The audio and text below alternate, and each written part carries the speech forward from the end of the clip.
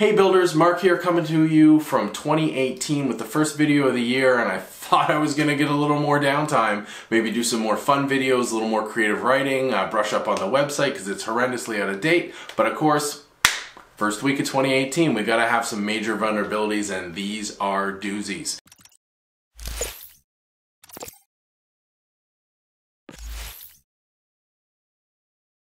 We've got Meltdown and Spectre, and these impact all modern CPU designs. Yikes. That's right, all modern CPU designs are impacted by these vulnerabilities. And first of all, I want to say a huge kudos to Jan Horn at Google's Project Zero and to the research teams he worked with on both of these vulnerabilities from their various institutes. I will link to the research papers below so that you can see who they are. These are technically impressive finds. Essentially what both of these issues, and it's actually 3 separate CVEs, but roughly Spectre and Meltdown, what these both deal with is the way that modern CPUs predict what's going to happen so that they can speed up performance. Essentially, they try to do a whole bunch of work before it's actually asked for so that it's ready when you do ask for it.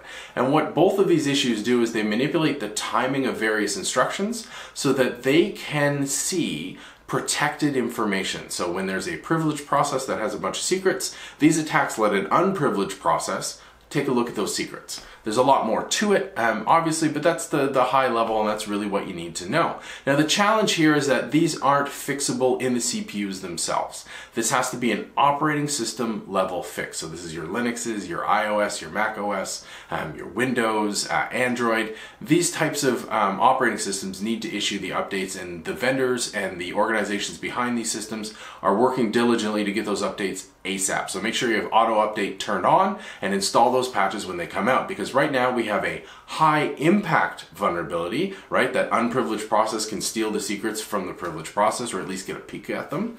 But there's currently a low probability of you being attacked by this method. So high impact, low probability, but that probability is creeping higher and higher and higher. This happens every time we have a major vulnerability with a public disclosure. It's just the nature of the cycle. As the information is more spread farther and further and further, it's more likely that enterprising young cyber criminals are going to put this information into attack and launch a campaign that takes advantage of this vulnerability. So we have a disclosure of a high impact that's currently low, creeping up into the medium range, and it's going to be more and more likely as time goes on that you're going to be hit with this.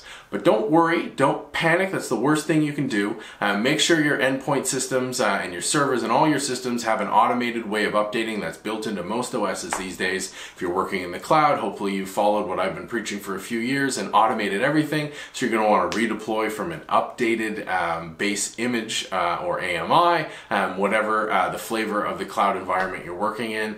Stick to what we know. Make sure you deploy the patch as soon as it's available, and you'll be okay. From the research side of things, dive into the academic papers for Meltdown and Spectre. They're technically fascinating. This is super impressive work from Horn and the team. It's really well worth diving into to see the complexities here and how they've manipulated them in order to expose this vulnerability.